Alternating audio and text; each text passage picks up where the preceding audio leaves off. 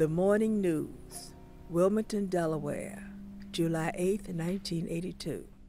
The woman and her children crossed the Mason-Dixon line, a geographical boundary between Maryland and Pennsylvania that also served as the line between freedom and slavery before the Civil War. Once safely in Pennsylvania, the family went to Philadelphia, where they hid in a house and were cared for by two black women, Annetta Lane and Margaret Sterling.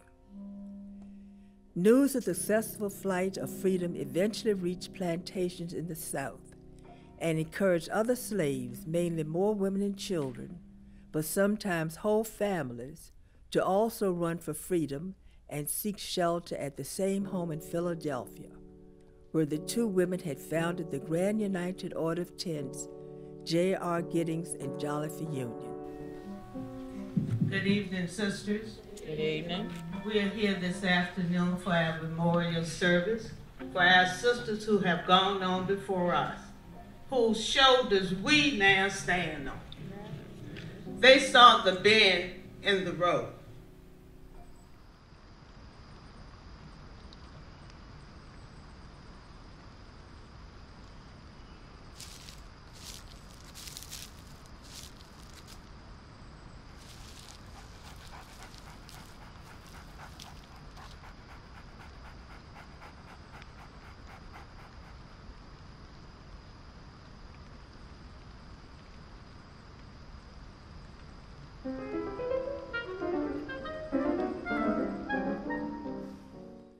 The Evening Journal, Wilmington, Delaware, 1927.